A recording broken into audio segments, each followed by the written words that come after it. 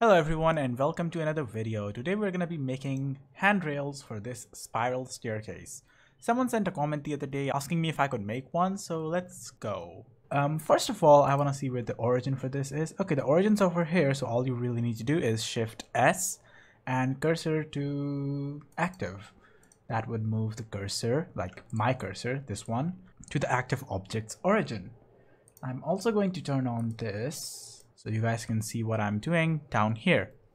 Anyway, next up, I want to make a cylinder, and we're just gonna jump into edit mode, and let's just move it along here, make it smaller, and I believe that should be fine, except let's see if I can move it a little bit more. I'm just gonna move it up as well. Enable snapping and vertex. Move it here. I'm pressing Z so it only snaps on the Z axis. And let's just do the same over here, except no snapping. Shift tab to disable the snapping and snap it, say, I guess this high is fine. Now, the reason I moved the object in edit mode is so the object's origin doesn't move. So the object's origin is still over here, and what that does is it basically lets me use the same array modifier. So I can select the staircase, select this thing first and then select the staircase, press Ctrl L and link the modifiers. And that will basically copy the modifiers that I have on the staircase to this bit. You can call it, say, railing, and yeah. Let's actually start doing something now. I guess I do want to move it a bit inward because right now it is out over here and I'm not really interested in that. So let's do that. Actually, let me enable snapping and see what happens if I do that. Oh, so you can basically just enable snapping and that will snap the outermost bit over here to that, and afterwards you can do move Z and just snap that over here. And that will, yeah, it's nice and clean this way. I prefer this. This is nice. Anyway, next up, this is a bit too high now because I kind of did move it.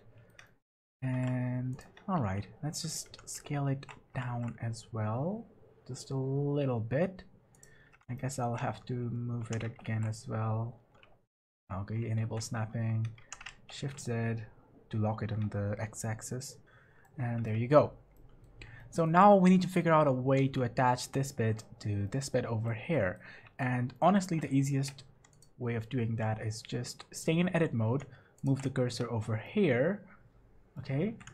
And I'm gonna add in a cube and just scale that down to, say, this big. Now, if I just extrude this up, there you go. What that does is it creates two faces. So there's a face over here on this side, and there's also a face over here on this side. So technically, this should also have a face over here, right?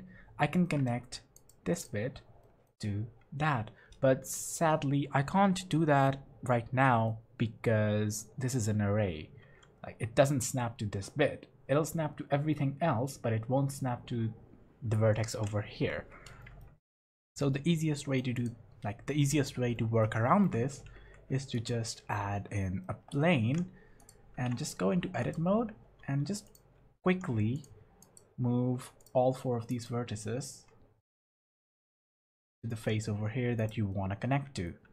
And after that's done, what you can do is just go into edit mode, extrude this edge over here, and remember to just connect this one just in case it isn't connected. Extrude this bit over here, and I'm just gonna move both of these over here as well. All right, we shouldn't need this face over here, so I'm just gonna remove that face, and I can connect this, not that, this, and this edge. Press F to create a face, and at the bottom we can do the same, those three edges, and press F to create a face. And what we can do on our array modifier over here is we can enable merge, so that will actually merge the vertices over here. Now I don't think we need that anymore, so I'm just gonna hide this for a bit, delete this and unhide that. Okay, and unhide everything else as well. And are the vertices messed up? I can't tell. Enable backface culling. Okay, it is enabled. Okay, they are messed up over here. So just go into edit mode, select everything, Alt N, and recalculate outside.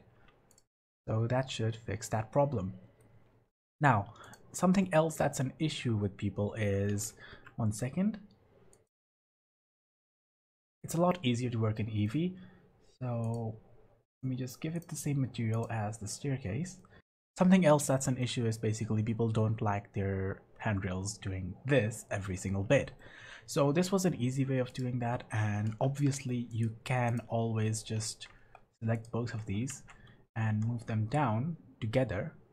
And yeah, as long as you select both of them together, it shouldn't really cause any issues. It should basically be at the same bit, because remember, this point, like this bit, and this bit are connected to each other. So remember, you have to move them both together whenever you do. And you can do the same with the bottom bits. So this bit and this bit, just move them together. And I'm just going to select this and move it down to fix that tiny thing.